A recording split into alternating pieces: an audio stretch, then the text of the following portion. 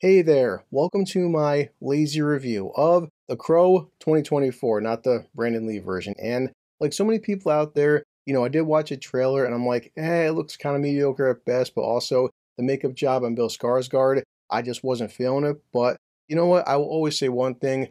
I know so many people out there will not give this film a chance, and understandably so, because The Crow, for many people, myself included, is a fun, iconic movie. Maybe flawed, but I love it for what it is. And how could anybody, replace the role of Brandon Lee and also recapture the performance?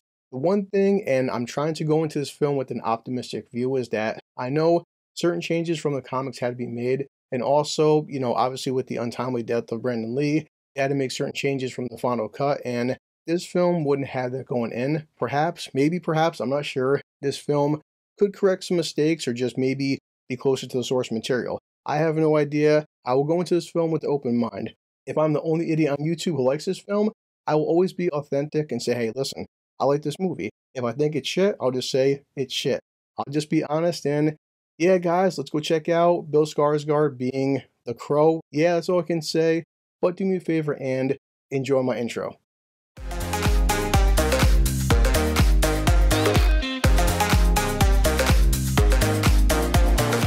Okay, yeah, I'm back, and of course I put some water back in my hair. Also, I have some leftover Pepsi with my Regal cup, but if you're new to my channel, not always, but more often than not, when I review something, I have a little assistant in alcohol, precious alcohol. For some movies, you just need something to drink because The Crow, it was a movie. Now, oh God, it's hard to talk. It's like, what the fuck am I watching here? it takes a lot, and I mean an awful lot, for me to hate a film. I can tell you one thing with this film, I did not hate this film by any means, but what I was really, really fucking bored. Boring. When you watch the first movie, obviously it opens up and Eric is already dead, and very quickly into the movie, he becomes the Crow. He puts on the iconic makeup and then he just goes on a killing spree. It's a simple revenge story, and The Crow is a simple movie. I'm fine with it being that. It doesn't need to be complicated. This does give Eric a backstory, but the problem is, it's him and Shelley for the first 45 minutes, and my God, I'm not sure who this actress is playing Shelley. I don't even care to look up her name, but it's like they're in two different movies. Every time she talks and she breathes, it's like, what is she doing? Was it her first take? You feel like my buzz.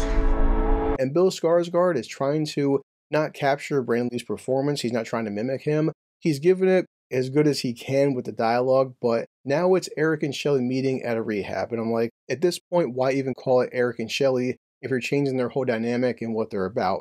Now we have a different villain. Now the big bad wants to kill Shelley, and what he's doing is sacrificing girls by talking into their ears. He wants to make himself live longer by sacrificing innocent girls and sending them to hell. And oh, Christ. Are you serious? Are you serious? Yeah, I'm not making this stuff up, but after that, Eric, he gets killed. My God, as I'm saying this, I'm trying not to laugh, but in the first film, you had Eric be, shot and stabbed and pushed out a window, and Shelley, she eventually was assaulted, we'll say. It was pretty damn brutal and horrific.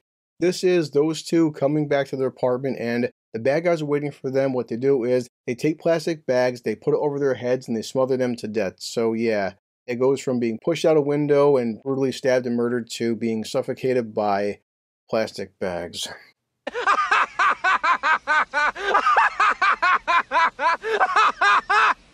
Okay, so of course Eric wakes up and now he's in this limbo area with a bunch of crows and this weird mysterious guy. I'm not sure if this guy is a crow or he's a messenger. You never know, they never explain it. What the hell's going on? Eric pretty quickly realizes the fact that he's dead. And of course, like the other film, he's sent back. But it's kind of weird because the guy pushes him into a puddle. And of course, he realizes the fact that, okay, he can't be hurt. No, he can be hurt. This time he feels pain, and he feels a lot of pain.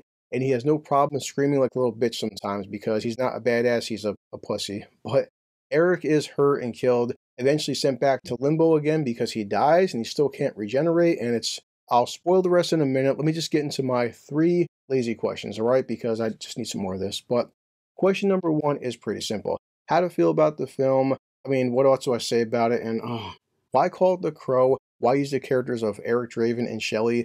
My God, there is no chemistry, no love between these characters. I wanted to hate it, honestly, because it's really friggin' bad. But I'm telling myself that it's just goddamn boring. It's just a big wasted opportunity. That makes no sense, and at one point, no bullshit, Eric, he's supposed to come back to life, but he can't because he doubts his love for Shelly, and he loses his crow healing powers, and at one point, they can't be together because Eric is going to trade his life for her life and her soul, and I'm like...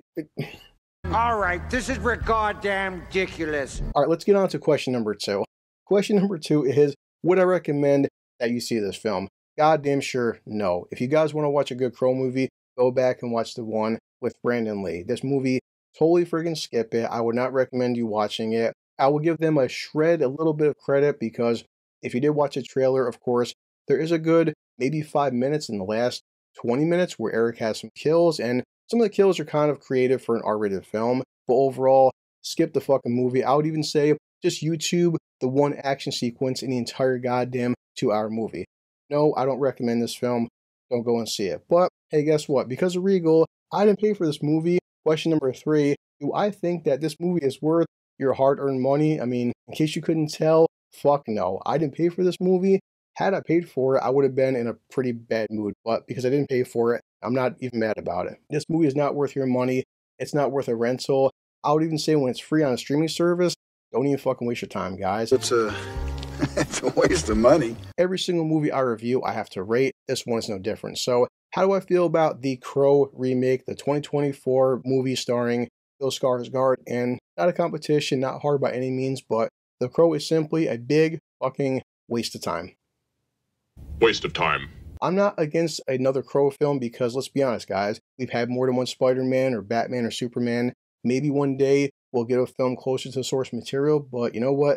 This one isn't it. It's just, why was this made for? Why? That's all I can ask is why. I'll see you next time. Let me finish this, grab my buddy Bender, check my watch because I'm always fucking busy, and that's it. That's all I can say.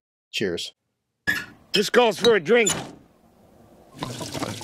That stuff is really good talking about a really terrible movie. So, one last thing, I need one of these. It's a catchphrase. It's called a catchphrase. I'll see you later. Go watch the original version. But as always, let me edit this and then I'm heading back to work.